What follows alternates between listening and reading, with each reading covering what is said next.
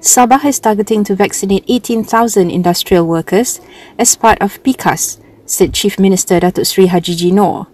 He said overall, Pikas would involve workers from 407 factories located in Kota Kinabalu and nearby districts of Putatan, Penampang, Papar and Tuaran. Initiated by the International Trade and Industry Ministry, Pikas was launched to speed up the country's vaccination process with the aim of vaccinating at least 2 million workers in the manufacturing sector by the third quarter of this year. Hajiji said this after observing the first day of Pikas PPV operations at the Sabah International Convention Centre.